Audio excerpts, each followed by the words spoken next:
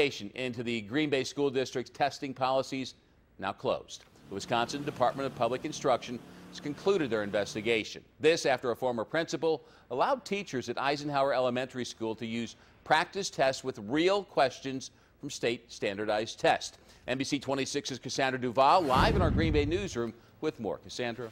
Bob, 6 months is how long the investigation took, starting back in October 2011 and finishing up just last month. Now, the students' math scores are still invalid, but the Department of Public Instruction is making new guidelines to maintain the integrity of testing.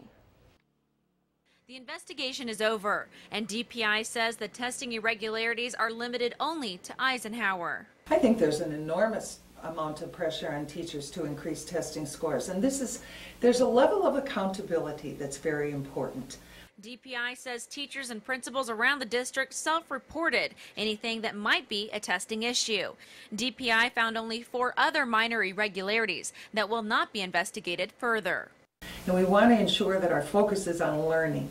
Our focus is really about learning as opposed to teaching to the test. In the report, it says the practice test contained live questions. In the 2011 WGBA-TV test for grades 3 and 4, there were 36% or 18 questions of live test items and 76% in grade 5. One of the things that we have learned and have been coordinating with the Department of Public Instruction is to ensure that we have standardized testing protocols. Also in the report, new guidelines for testing. The list includes rules such as prohibiting the use of prior WGBA-TV testing exams at all, and test prep will now go through a coordinator. And we will be looking very forward to moving forward. To move the school and the district ahead.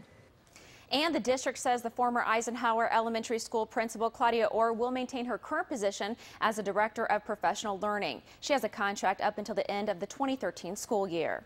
Live in the Green Bay newsroom, Cassandra Duval, NBC 26.